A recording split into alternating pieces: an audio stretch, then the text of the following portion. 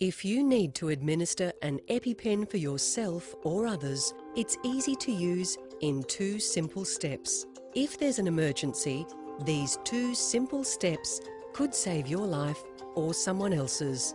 Hold the ergonomically designed EpiPen in your hand and 1. Pull off the blue safety release which will unlock the device. Now the EpiPen auto-injector is ready to use. A clear window shows if the EpiPen has already been used.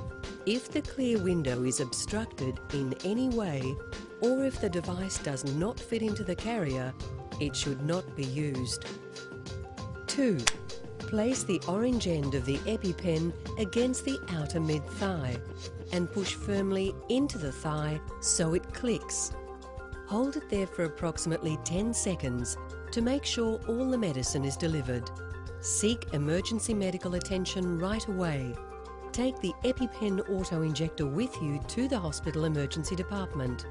There is no need for concern about an exposed needle, since it is protected both before and after use. You'll also find easy-to-read instructions printed on the EpiPen auto-injector. It's as simple as 1, 2.